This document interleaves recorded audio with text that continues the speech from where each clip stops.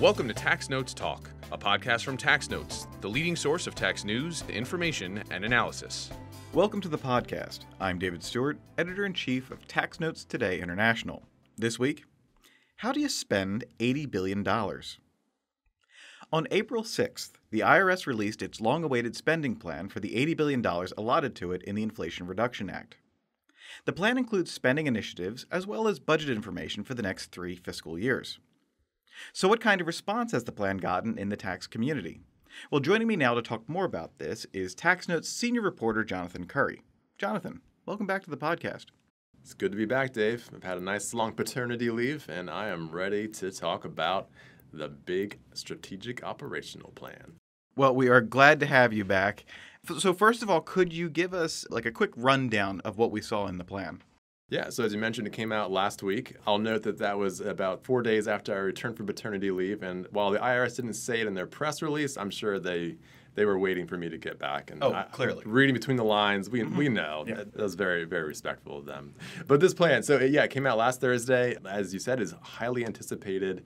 There's been a lot of talk, for the last 7+ months about what's going to be in this plan.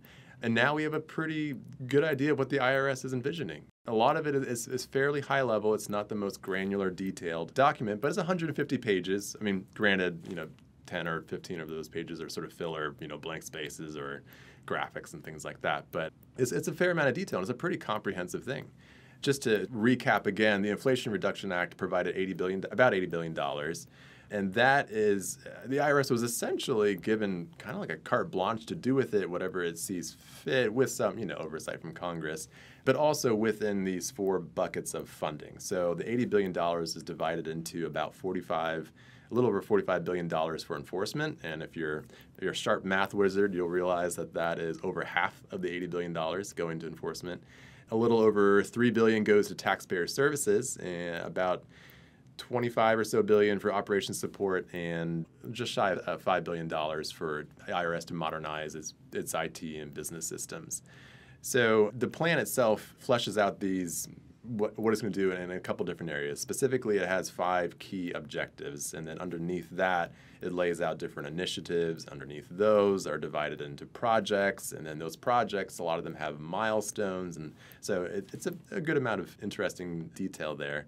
Just to recap, though, these objectives, the first one would be the IRS wants to really expand its capabilities on the customer service side. There already are taxpayer accounts online you can access for some basic functionality, but they want to supercharge that to where you can do a whole lot more than before, and a lot of other things along those lines. They want to make it easier to contact the IRS, not just on the phone, but just through messaging, online messaging as well. The second objective is similar to the customer service side. It's a taxpayer service bucket of initiatives here. And what this one is it's quickly resolving taxpayer issues when they arise. So the taxpayer makes a mistake, and then the IRS clobbers them, 6 months later with an audit notice or something like that. They want to do things like automatically fixing a taxpayer's return that has a pretty clear math error. So rather than something that triggers it having to get it extra scrutiny, it can just be fixed quickly and easily without causing a fuss. They also want to make it easier for taxpayers to set up installment agreements to pay back taxes if they owe taxes. So it's not this complicated procedure. And they already have a lot of these things kind of in place currently, but they just want to expand it, make it more accessible, more easier to understand. The third objective is boosting enforcement, and the Biden administration has been very clear that they want to stick by the capital P pledge. That's become sort of a bit of a famous talked about thing here, where Treasury Secretary Janet Yellen and President Biden have pledged not to raise the audit rate on those earning less than $400,000 relative to historic norms. And they really emphasize that they're going to be using this enforcement money to go after high net worth taxpayers with complicated tax situations, and that's where they're going to try to close the tax gap between taxes that are owed and taxes that are actually paid. They also want to modernize the IRS's technology. The IRS is sort of infamous in the government world for its outdated systems. And yes, they have made a lot of updates along the years. There's a common talking point that its database is based off of 1960s technology. And there's some truth there, but it's also not entirely a fair picture necessarily. But they do want to fully modernize their systems where that talking point just disappears completely. They want to replace the master file database. They want to use data to target their audits more carefully so they're not targeting taxpayers who are compliant, but actually finding taxpayers who are non-compliant. And then the last objective, number 5, is they want to hire a more skilled and kind of like diversely skilled workforce as well. Another interesting thing about the plan, too, it emphasizes taxpayer service. And if you recall what I just talked about with the budget breakdown, the taxpayer service was technically only given a little over $3 billion in this plan, but it takes up, taxpayer service projects take up about, I think, around 40% of the actual document itself. So they are clearly emphasizing that this is going to be good for the average taxpayer, but they've also pointed out that all these plans on the taxpayer service side might start to run out of funding pretty quickly, even with the extra $80 billion because of the restrictions on how it can be spent in those buckets. So there's a lot to unpack there, but I had a good conversation today with someone who's going to do that for us. Let's get to that. So tell us about your guest. Yeah, so I had the privilege of talking to the illustrious Fred Goldberg Jr. from Skadden. He's had a long and busy career in the tax world. Perhaps most relevant for our conversation today is that he is a former IRS commissioner himself. He was IRS commissioner from 1989 to 1992. But he's also held roles like IRS Chief Counsel, Treasury Assistant Secretary for Tax Policy, and he's definitely a fixture in the tax world that has a lot of good insight, especially for this topic that we're talking about today. Great. And what sort of things did you get into? Yeah, so I don't want to spoil too much.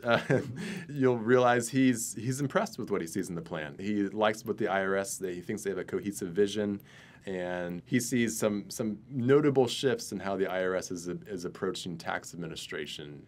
And then also a lot of it is about the IRS doing more of what it's already doing now, but doing it so much better than what it's been doing. And he thinks that's going to have a pretty big impact on both the average taxpayer and the wealthiest, the big IBMs and Boeing, corporations of the world as well. Well, all right, let's go to that interview. All right, well, Fred, thank you for being with us here today. Thanks, Jonathan. It's a treat to be here. I've been a Tax Notes fan from the very beginning, so it's a pleasure. Yeah, no, same here. And a great topic. Yeah, absolutely. Very relevant right now. Kind of a hot topic these days. So let's just dive right in. So we have this new strategic operational plan. Came out last Thursday, April 6th. And I would love to kind of start with your high-level 30,000-foot view on the plan. Do you think, the IRS had about a little over 6 months, more like 7 months to kind of game out their plan on this? Does it look like they were just kicking back with their heels on the table, or do you think that they put does it show signs of a lot of thought? It's an extraordinary document, truly extraordinary. And it's worth the hours that it takes to go through it carefully and think about what they're saying. And they wisely waited till after the commissioner was confirmed, because that's his job. They picked the right guy, but he has to have some input, and he did. At a high level, it reflects what the career organization has known for years and years and years should be done, needs to be done, but for lots of reasons, a lot of it didn't happen. It was funding issues, different technologies and all, but it captures a comprehensive view of how the IRS sees itself going forward, and that is terrific. It's also aligned with the commissioner's, he's great leadership skills, and he's the right guy for the job. And the plan is aligned with broadly at a high level how he sees the system. So it's terrific, but you need to read it. You can't skim it, you can't generalize, because there's so much going on there. It's terrific. I thought you made a good point, an interesting point, that it's not like the IRS just sat down last August after the bill was enacted to just start from scratch, essentially. A lot of these things have been on the table for a long time, and now it's being sort of pushed together, mushed together into this one document. Isn't that about right? And as Secretary Yellen likes to describe it, it's stable funding. Other folks refer to it as long-term funding. This is the chance. In a very real way, the IRS has never had this chance before. What differentiates Commissioner Werfel from all the rest of us, their stable funding. And that's what makes this happen, or can let this happen. If you look at this plan, there's a lot of good things. They have nice graphics showing, the IRS of the future, people using their phones to access an online taxpayer account. And they talk about all kinds of, shifts on, technology and modernization. And it's a happy-sounding IRS, got to say. It's a pretty optimistic vision. But a vision is still a vision. Do you, as a former IRS commissioner yourself, do you see this as a realistic and achievable plan? I think at least the way to think about it, as an abstract matter, most of what is here, I get this makes sense. But that doesn't really answer the question. The way I see it, there are 2 risks and 3 challenges. The 2 risks have to do with protecting taxpayer information and confidentiality and setting priorities. The 3 challenges are around services, enforcement, and HR. Protecting confidentiality and private. Every month we're reading about private sector issues, government issues. If you actually look at the record, the IRS has done a very good job. It's been strangely silent about ProPublica, but they got to do the best they can because that's what taxpayers have every right to expect. And they got to improve as technology improves. Very little room for error, if it sounds like, because when that ProPublica leak came out, hearings were called, and one mistake starts a sort of a snowball effect of attention. Yeah, but it goes to candor and expressing anger and outrage and chasing the folks who are doing it. Ask all 300 million of us who's perfect. Nobody's going to raise their hand. But it's a very high priority, and that's clear throughout the plan. When you get to priorities, the plan has 5 objectives, it has 42 initiatives, and it has 192 key projects. Well, that tells you a lot. There is no way they can do all of them at once. Not a chance. Yeah. And if you decide to do a little bit of all 192, it's still not going to work. You need to set priorities. It's important for those outside the IRS to understand the profound difference between honest, candid oversight, support, and micromanaging. Micromanaging can be a big hindrance to this entire thing. When you get to priorities, Commissioner Werfel's history, the time some of us have been privileged to spend with him, he gets the need to set priorities. A number of his most senior staff and staff he's going to be bringing in understand you need to set priorities. And just to clarify, Commissioner Werfel was a former IRS commissioner, acting commissioner for a brief period of time. And he also spent a lot of time in management consulting.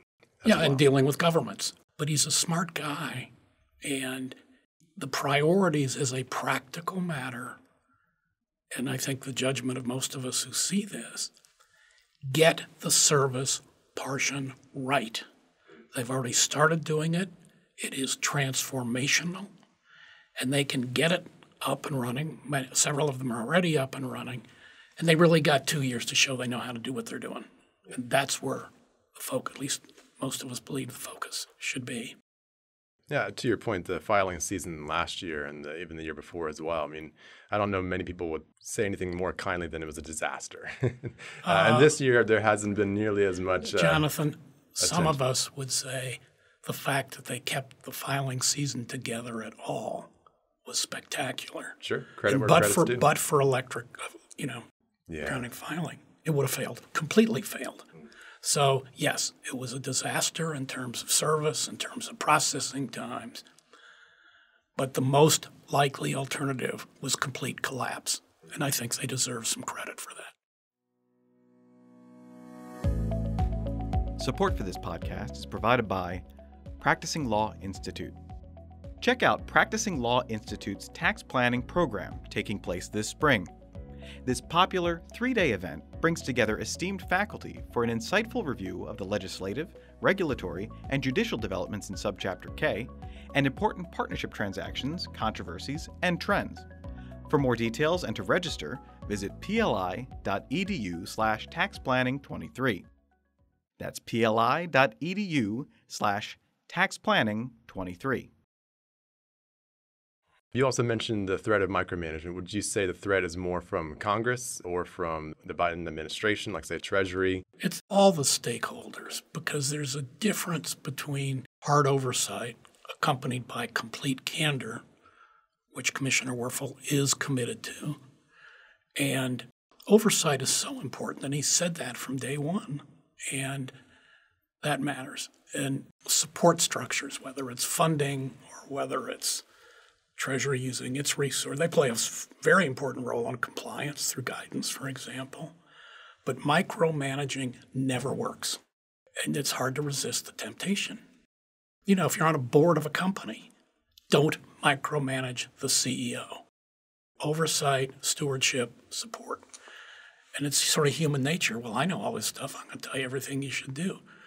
But he needs the independence, whether it's personnel or whether it's specific priorities and how they're executed. That's his job, and that's leadership's job. Let him do it, but pay attention and be honest about it. You also raised hiring challenges. One of the objectives is to hire a skilled, diverse workforce with a sort of range of talents that the IRS hasn't really been using yet. But you seem to be suggesting that might not be as easy as it sounds on paper. The way I see it, there are two risks. Massive leaks unattended to, not given its priority. That is a huge risk. Failure to set and execute priorities is a huge risk. But then there are three sort of operational issues.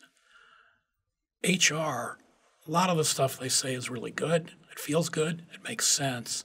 But it is really hard to do. And a lot of it is hard to assess. Like, there's a very interesting thing about culture, moving to a culture of service and support. That's great. That's great. How do you measure it? How do you do it? That's kind of tricky. The hiring challenges, because of the bureaucratic rules, the external rules, is hard. And I just think that's one of the three biggest challenges.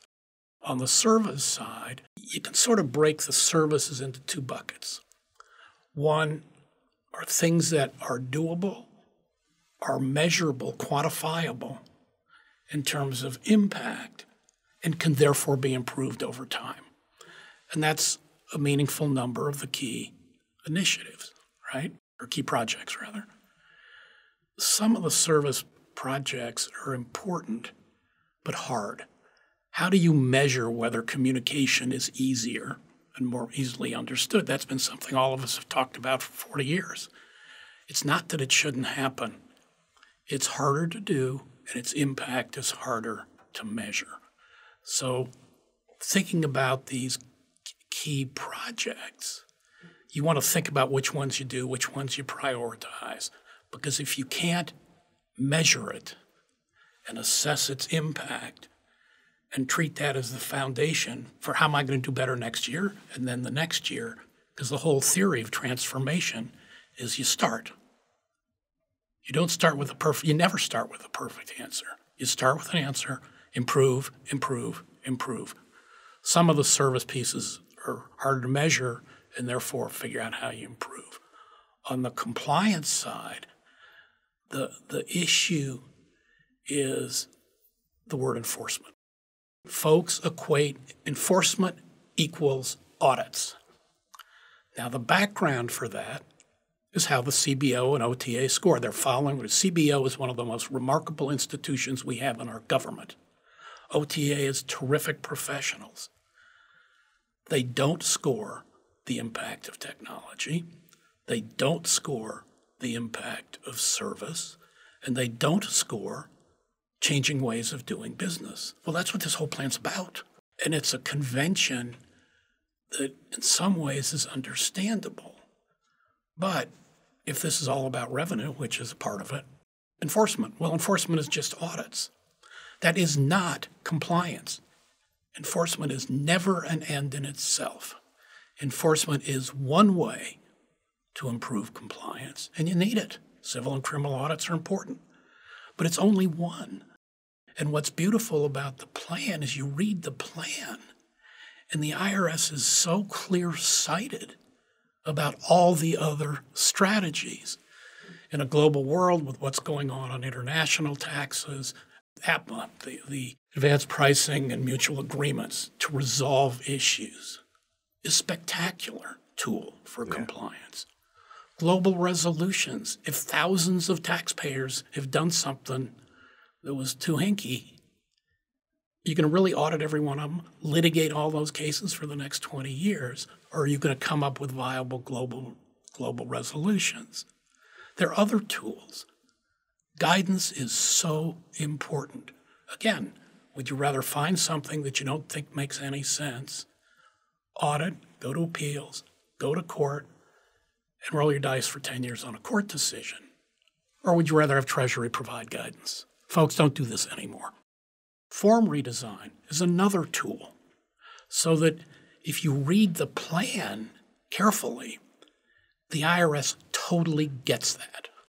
But when you say enforcement, which is what is relevant for scoring, which is historic audit results, it's understandable because that's the way the rules are crafted. But I get worried about that word because, you're just going to go audit everybody. No, that's not what the IRS is going to do. It's not part of their plan. It is an important part of their plan, but a subset of a much broader approach. Now, for example, Natasha Sarin, the former Treasury counsel, she was the counselor to Treasury Secretary Janet Yellen. She tweeted when the plan was released. She had worked on the plan extensively and was, part and parcel of putting the Inflation Reduction Act together. She described the shift in the IRS's approach or mindset towards compliance as a fundamental shift in how the IRS sees compliance. It's less about penalizing taxpayers when they get it wrong and more about helping taxpayers get it right up front or shortly after they file to avoid these long drawn out fights. Do you see that would you agree that sounds like a fundamental shift for the agency? I wouldn't say it's a fundamental shift in the sense they're doing things they've never done before. I think the shift is in prioritizing their entire set of ways of improving compliance. I think a culture that says enforcement equals audit and audit is our preferred approach, that's always been true. But if you read the plan, they're doing APM already. Treasury's doing guidance already. They at least historically had done, they've done all of these things, but it's what you put priorities on. And Natasha's terrific. She is amazing. And one of the HR objectives is a culture of service and support. So is it different, or is it making far better use and giving far greater priority to tools they've already used in some? I would put it the latter way, but it's a big change. So, Fred, Commissioner Werfel said the agency wants to leverage technology and automation. They want to bring in data scientists, and they really want to change how the IRS does things kind of within, internally. One of the criticisms the plan got was, for example, that it only provides projections of staffing, how many people it wants to hire for the next 2 years. Commissioner Werfel explained that as saying, we want to see where we're at, and then based on how, where we're more efficient, that'll change, what needs we need to fill on the staffing front. Do you think it's doable for the IRS to be able to really make some big changes internally, just simply using technology, data to really change, almost like the composition of the IRS staff? Short answer, yes. I think that the criticisms about there are not enough details, there are not projections, criticisms the IRS doesn't know what it's doing and screws up. There are all these criticisms out there. They're completely unfounded in my view. Because the reality, the real world of transformational change in the private sector is you learn as you go. You're doing something different because you want to accomplish something. Well, once you're doing something different, it improves over time. And it goes back to the service stuff. Do stuff that you can measure and show it works and show how you can improve it.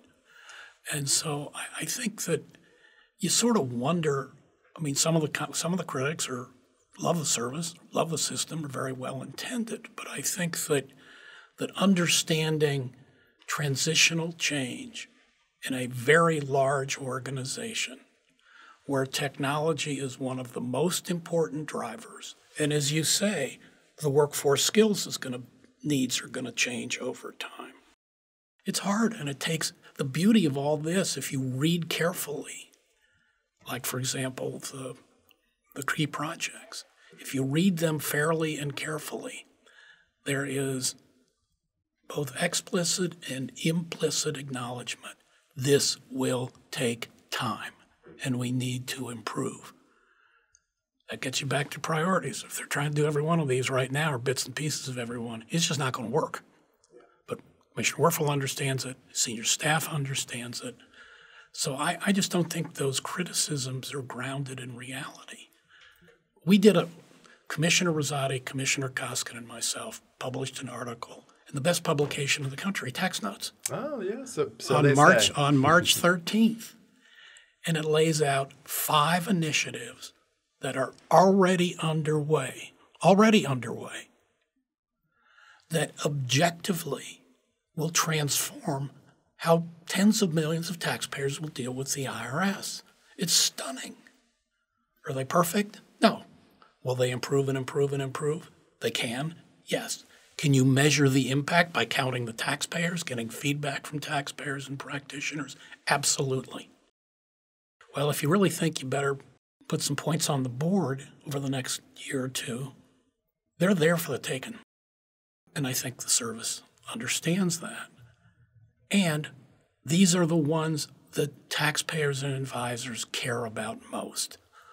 Electronic posting of data, converting paper to digital, self-help, get your collection, being able to do your offer and compromise to make payments, phone calls answered the first time, and you set the terms. Being able to resolve office, correspondence and desk audits with one person, where you can post the documents, where you can see your file. It's hard to capture how different that's going to be for folks. And it's measurable and it's doable. Yeah, it's very interesting. You point out a lot of these things like the electronically sharing documents, setting up these installment agreements, over the phone. I mean, those have been tools that the IRS has been working on, and it sounds like a lot of what this plan is doing is taking what they've been doing and just like supercharging it. We're making it more robust. Like they have online taxpayer accounts where you can check some basic functionality, but they want to make it more robust so that now you can actually interact or post documents or receive notices electronically, and getting rid of the paper trail that oftentimes is where a lot of bottlenecks and things break down, where it's like, well, I didn't get that letter. Exactly, Jonathan. And as Secretary Yellen puts it, stable funding, others call it long. That's the only way this can really work. But they got to start showing results. One of my favorite little things in this is taxpayer and practitioner use of technology is optional. That's why electronic filing. Folks don't like to be ordered to do things by their government. They like to have control. And electronic filing worked because it was never mandated. And over time, folks got comfortable with it. ID Me didn't work because everyone was told they had to use it. Folks don't do that.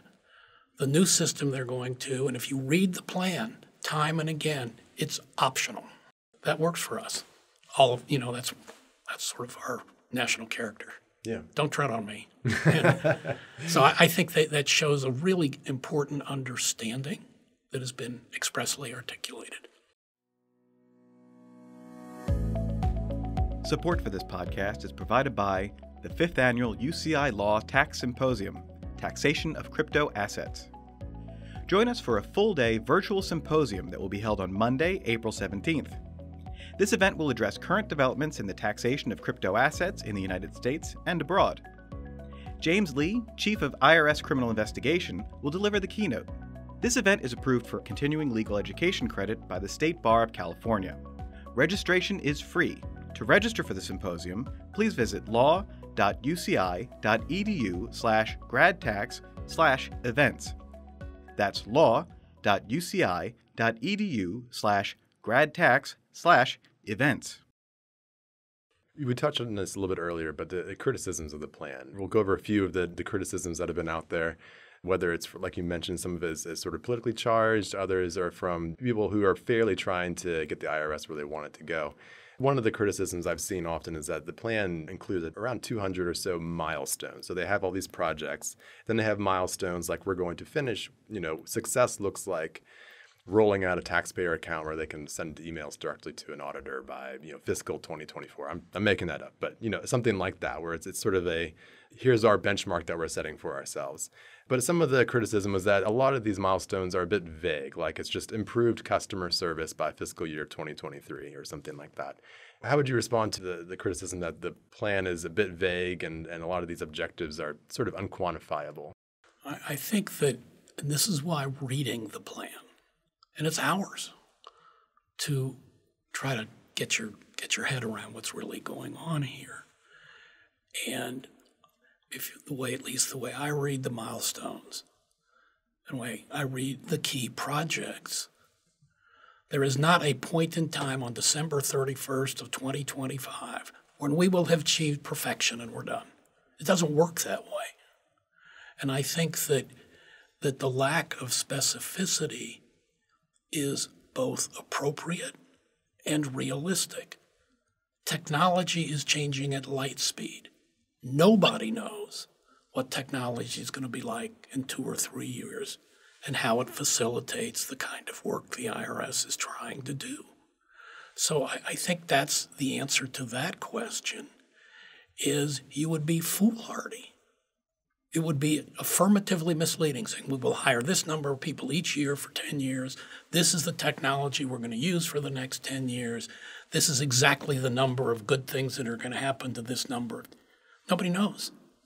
Nobody in the private sector knows when they're trying to transform their business. So I just don't think that criticism, it's well-intended sometimes. It's publicly politics in our current environment. But treating taxpayers right and giving service, that is about as bipartisan an issue as you can have.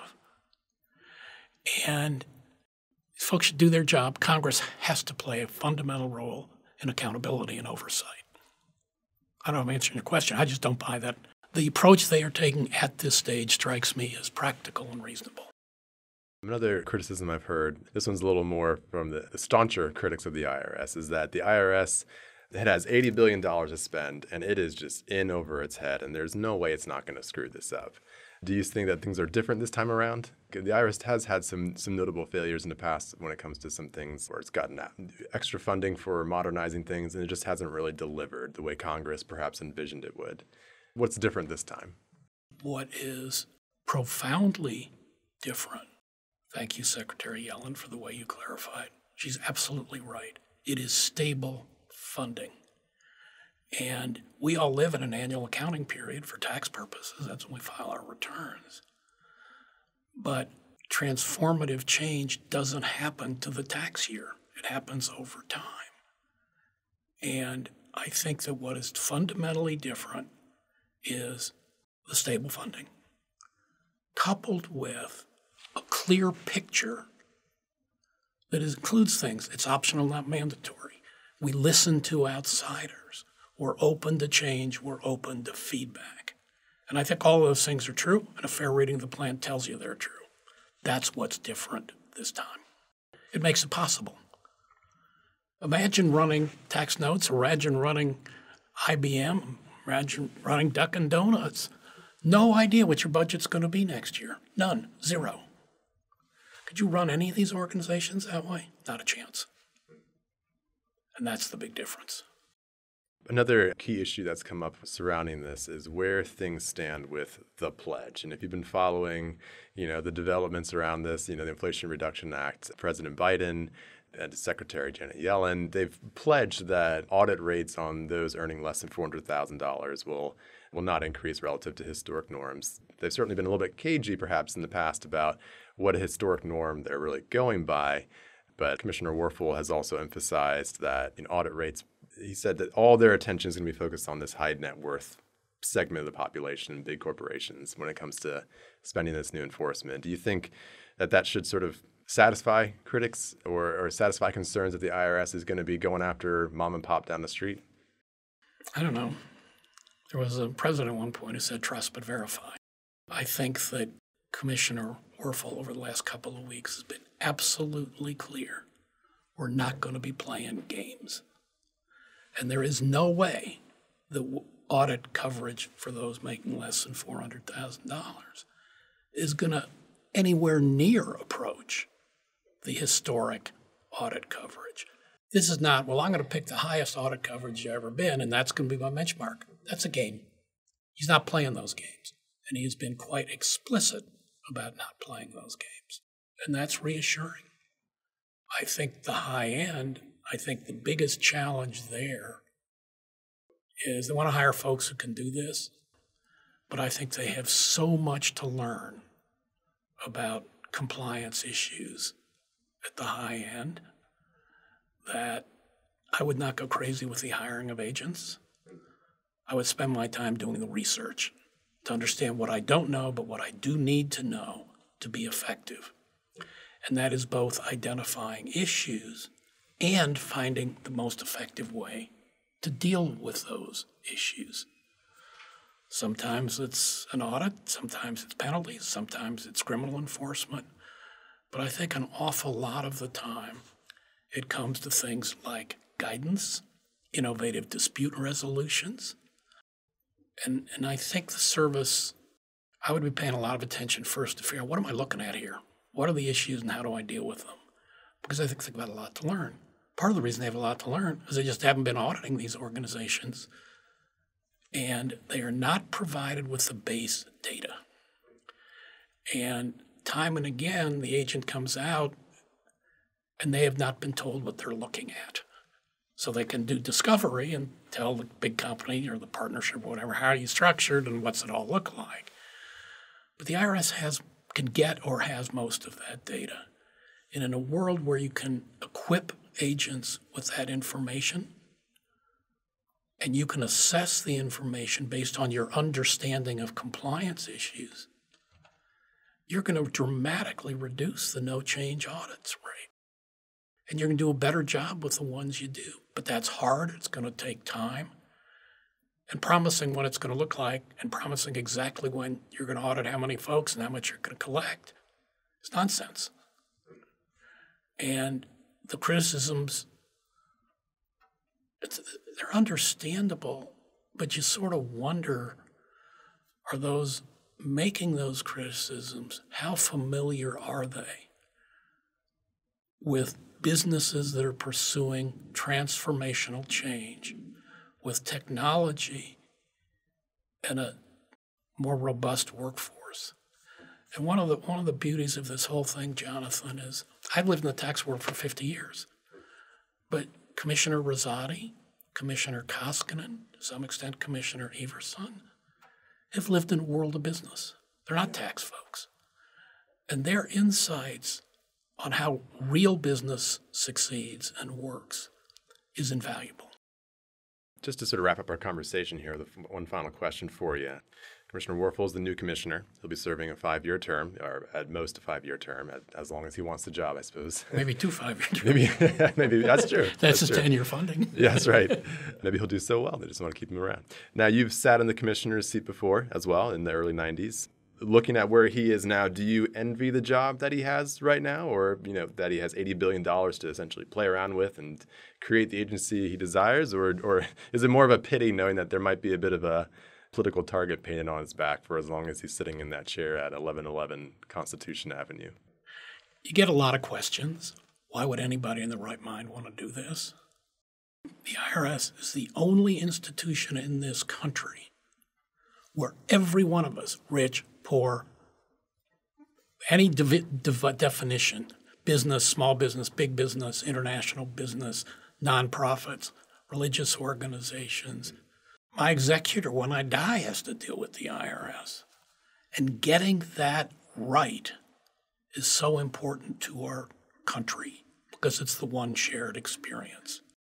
The chance to finally be able to do that with stable, long-term funding and with technology where it has gone over the last 10 years and where it is likely to go for better as well as for worse over the next period. Jonathan, this can happen, and it's so important. And whether it's been your life for 50 years or whether it's been folks who understand and run extraordinarily successful businesses who've served, got to give me 30 years back. But I'd love to do the job. And I think most of us feel that way. Is it going to be hard? Are we going to constantly have a target on our back, his back? For sure. But the good that could be done, and a guy who I think understands how to do it, of course he wants a job. Well, Fred, thank you so much for joining us today. It's been a pleasure talking with you. And Jonathan, it's been such a treat being here. Tax Notes really does something important. And thanks for letting me do this. And now, coming attractions. Each week we highlight new and interesting commentary in our magazines. Joining me now is Executive Editor for Commentary, Jasper Smith. Jasper, what will you have for us? Thanks, Dave. In Tax Notes Federal, Jason Chen explores the ways that ChatGPT could transform the tax profession. James Atkinson explores the tax planning significance of the tangible property regulations under Sections 162 and 263A. In Tax Notes State, Carl Frieden and Douglas Lindholm critique the policy arguments made in favor of a permanent digital services tax at the state level in the United States.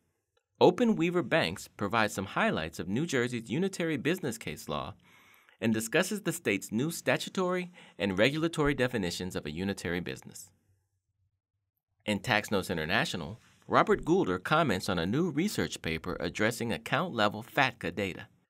Thomas Horst shares his method for estimating the unrecognized tax benefit clawback rate by evaluating generally accepted accounting principles financial statement data. In Featured Analysis, Joseph Thorndike examines President Richard Nixon's shock speech of 1971 that proposed tax cuts, wage freezes, price controls, and suspended the convertibility of the U.S. dollar to gold in an effort to fight inflation. And finally, on the opinions page, Marie Superior examines public comments on the Inflation Reduction Act, Section 6417, direct pay provision. Robert Goulder and Professor Mitchell Franklin discuss college sports programs' not-for-profit status in light of compensation for name, image, and likeness rights. That's it for this week. You can follow me online at TaxStew, that's S-T-E-W, and be sure to follow at Tax Notes for all things tax. If you have any comments, questions, or suggestions for a future episode, you can email us at podcast@taxanalyst.org. And as always, if you like what we're doing here, please leave a rating or review wherever you download this podcast. We'll be back next week with another episode of Tax Notes Talk. Tax Notes Talk is a production of Tax Notes. You can learn more about us by visiting www.taxnotes.com/podcast. When major media wants the straight story, they turn to Tax Notes. Thank you for listening, and join us again for another edition of Tax Notes Talk. Want to see more like this? Subscribe for more tax videos. Special thanks to our executive producers Jasper Smith and Paige Jones, as well as showrunner and audio engineer Jordan Parrish.